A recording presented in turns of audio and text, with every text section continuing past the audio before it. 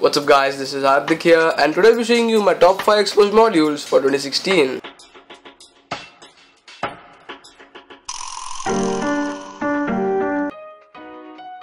So if I jump on to my Xposed real quick and if I just then go into my modules, as you can see I have only 4 and I was talking about 5. So basically there are 4 modules that I'm talking about and there is one app which also require root and I'll be talking about that, so this total becomes 5. So basically the first on the list here, as you can see, is GRAVITYBOX for Marshmallow.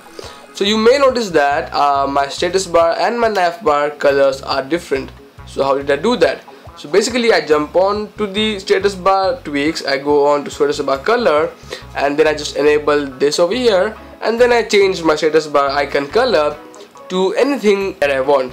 So you can select it orange, you can select it as green, pink if you want, so you can do that. Then going back here, I go into my navbar tweaks, I just scroll down here and then you can see here is an option to change the navigation key color. So basically you can also change the navbar colors of your choice.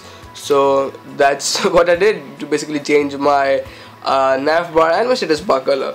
But it's not only this, you can even tweak your lock screen. So you can select the wallpaper style that you want on your lock screen, you can select the opacity, you can change the shortcuts that you get on the lock screen. Then there are tons of features here.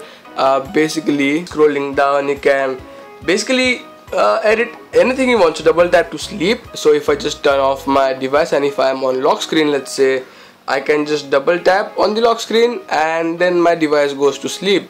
So that's that many customization you get on the GRAVITYBOX. So you can even change the custom career label of your choice. Then going back, you can even customize the status bar as per your wish. So you can choose the status bar cluster settings, quick setting management. So here I have 4 as you can see 4 quick toggles in one row, so you can do that with the GRAVITYBOX. So basically that's there. Then you can change the clock settings. So if you want another clock, you can do that as well. The data traffic manager you can add. You can even add the heads up notification on your device. And basically there are tons of features here, as you can see. The navbar, pie controls, power tweaks. I did add a screenshot option over here, as you can see. So it enables us to do that as well, but you can add as many as possible. So going down to phone tweaks, media tweaks, launcher tweaks, there are tons of tweaks as you can see over here. So that's a neat feature here, as you can see.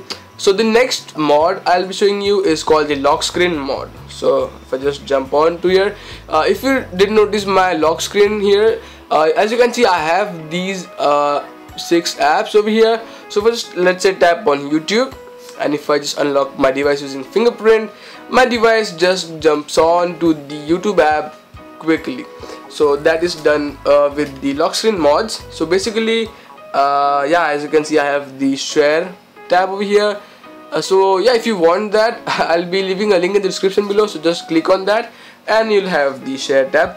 But that's not the point. The point is you can add as many apps, I mean only 6 apps on your lock screen. You can even select the icon size that you want on your lock screen. I did keep it on 150, which is the maximum, but you can reduce it if your device allows you to reduce. Then I suggest checking the enable long click. So basically what it does is, unless you don't long click the app won't open. So you can't by mistakenly like if you by mistakenly touch that app on the lock screen, it will be open real quick. So this option just lets you long press on the app and only then open the app. So you can even hide the icons from the launcher here, as you can see. So let's say if you don't want these icons that you have on the lock screen to appear on the launcher as well, you can disable that as well from over here. Jumping on to my third mod over here, it's called the ROOTCLOAK. So basically I'll give an example, like some app doesn't allow you to run on your phone if your phone is rooted. So what this will do is it will basically tell the app, or it will deny the root permission to your app, and it will run that app on your device as well. So people try it with Snapchat, but Snapchat requires another method to be run on your device if you're rooted. So if you want to know that method, just let me know in the comment section below. I'll make another video for that. So basically you get the point, right? You can like tell the app that your device is not rooted, and that app will run on your device as well. So you can just add or remove apps from over here, and basically you just hit on the plus icon and add the app that you want on your device. So here if I just hit on the plus, you get all the apps that you have on your device, and you can just add some app of your choice, and it will tell that app that you're not rooted, and then it will run on your device as well. So the next app here on my list is XSTANA. So basically if you see my nav bar down below, it's the HTC Sense type nav bar, right? So I did change it from this app. So basically what this app does is offers you tons of nav bar as well as status bar options for your device. So if you want the AOSP L preview, you can get that. If you want the AOSP cake, that is KitKat, you can get that as well. And there are basically tons and tons of nav bar as well as status bar options. So if you want iStyle, that is the iPhone style, you can get that here as well. And as you can see, MI6, few here requires you to purchase the app, that's the Prime. Basically other options work as fine. So you just have to hit apply here, reboot your device, and you're good to go. So the next app here I was talking about is called the Emoji Switcher. So basically it requires root, as I said, and what it will do is it will detect the current emojis that you have on your device. So it detects that I have the Android and preview emojis. So what you have to do is just have to hit the down arrow over here, select the iOS or LG or Samsung or even Twitter emojis if you want.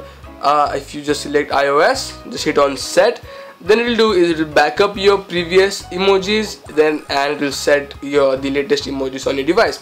So if I did change it to iOS style, so if I just go into the Play Store real quick, if I just go into my emojis, then you can see I have the iOS emojis right over here.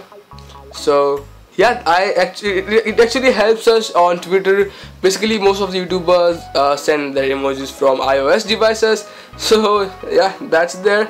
So yeah, these were the exposed apps or exposed mods, and even the app that I was talking about on my device. So yeah, that's about it guys. Thank you for watching this video. If you like this video, give it a big thumbs up, and if you found this helpful, just share this video with your friends, and do subscribe to my channel if you're not already subscribed, and I'll catch you guys in my next one.